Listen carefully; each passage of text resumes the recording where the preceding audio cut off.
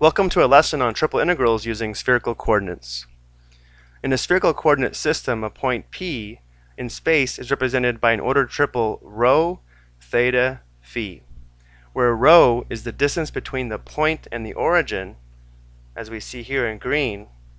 Theta is the angle counterclockwise from the pole or positive x-axis in the xy plane, here in blue, and then phi is the angle between the positive z-axis and the point, as we see here in red. We also need to be familiar with the equations used to convert between spherical and rectangular coordinates. So you may want to copy these into your notes.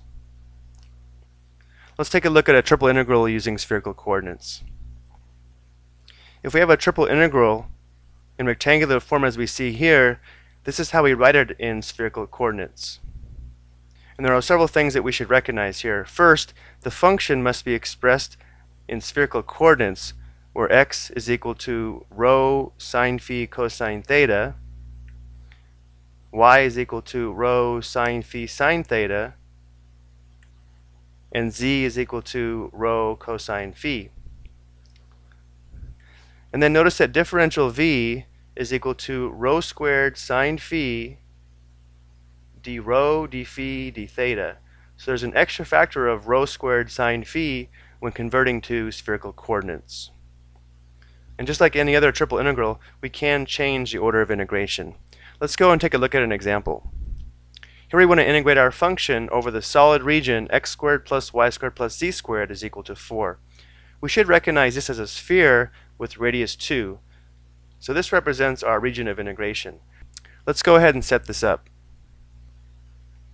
First, let's convert our function to a function in spherical coordinates. Well, x squared plus y squared plus z squared is equal to rho squared.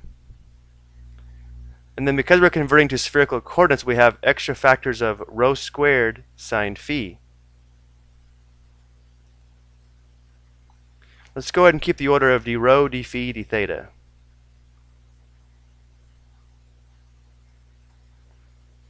Let's start by taking a look at the limits of integration for rho. Remember, rho is the distance from the origin to a point on the surface. And because the radius is equal to 2, the limits of integration for rho will be from 0 to 2. Next, for the limits of integration for phi, remember phi is the angle between the positive z-axis and the points on the surface. So to get the entire sphere, rho would have to be from 0 all the way to pi radians.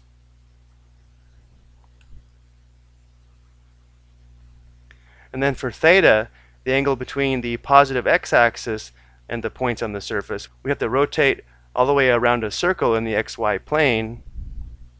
So theta would be from 0 all the way to 2 pi. Let's go ahead and rewrite our integrand and then we can integrate. So we'd have rho to the 4th sine phi.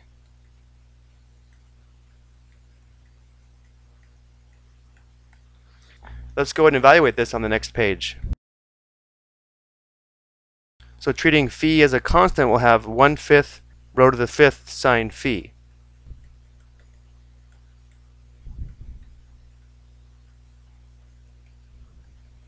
Replacing rho with 2, we'd have 32/5 sine phi. And then when rho is 0, this would be 0.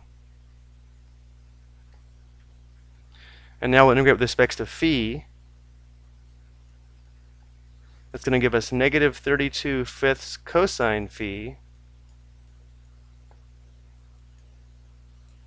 When phi is equal to pi, cosine pi is negative 1, so I'll have positive 32/5 minus, and then when phi is 0, cosine 0 is 1, so we'll have a negative 32/5. So we'll have a positive 64/5. So we'll have 64/5 theta evaluated at 0 and 2 pi. When theta is 2 pi, we'll have 2 pi. When theta is 0, we'll have 0. Like we'll have 128 pi fifths for this triple integral. Let's go and take a look at another one. Here we want to integrate the function over the region inside x squared plus y squared plus z squared equals 1 in the first octant. So this would be our region of integration. Now let's set this one up. Let's take a look at our function first. X squared plus y squared plus z squared is equal to rho squared. So rho squared raised to the 3/2 power would give us rho to the third. So we have 3e rho to the third. And then we have our extra factors of rho squared sine phi d rho, d phi, d theta. Now let's take a look at the limits of integration. First, for rho, the radius of this piece of the sphere in the first octant is going to be from 0 to 1. So rho is from 0 to 1. And then because we're in the first octant, the angle between the positive z-axis and the point on the surface will be from 0 to pi over 2. And then for theta, the angle between the points on the surface and the positive x-axis would also be from 0 to pi over 2.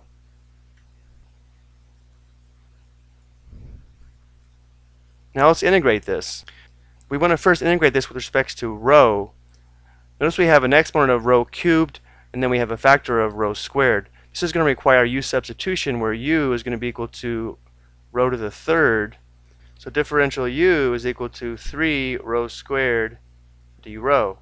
And that's actually really good news, because if we look at our integrand, we do have a factor of 3 rho squared d rho.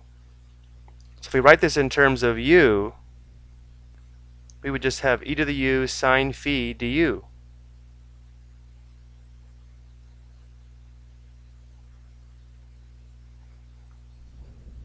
This would give us e to the u sine phi. Well, e to the u is e to the rho to the third sine phi. And let's go ahead and do this on the next page.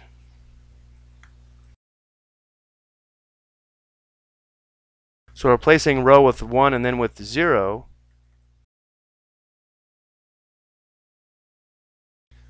when rho is 1 we have e sine phi, and then when rho is 0 we'd have e to the 0, which is 1, so minus sine phi.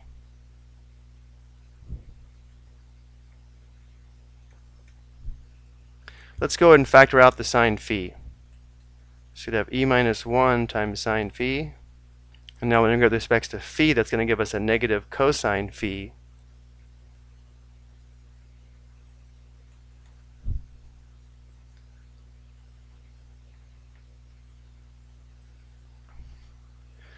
So when phi is pi over 2, cosine pi over 2 is going to be 0. So we'd have 0 minus, and then when phi is 0, this will be negative 1. So we'll have e minus 1 times negative 1. So this will just give us e minus 1. And now we'll integrate with respect to theta.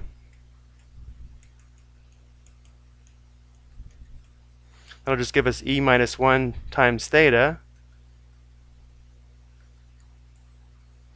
So when theta is pi over 2, we'll have pi over 2, and theta was 0, we'd have 0.